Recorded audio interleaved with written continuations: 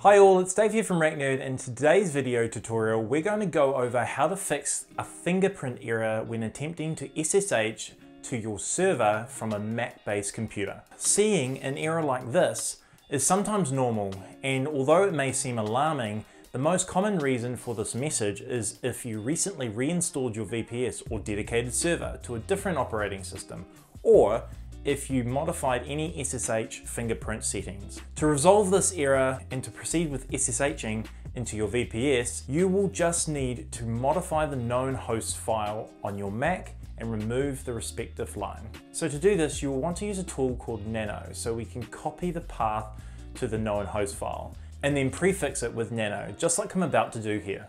So I'm going to nano to the path I have here and then locate the line where the VPS IP is in. Then we can Control W on the keyboard in order to pull up a search. Then type the VPS IP in the search. Once we have the cursor on the line, we can then press Control K on the keyboard in order to remove this line entirely.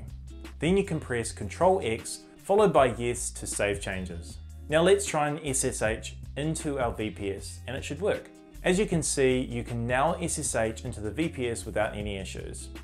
If you have any questions, please feel free to leave them in the comment section below. Or if you're an existing RackNerd customer, please feel free to submit a support ticket. We're available 24/7 to assist you. Oh, and by the way, I'll be leaving a link in the description below for our latest VPS special deals.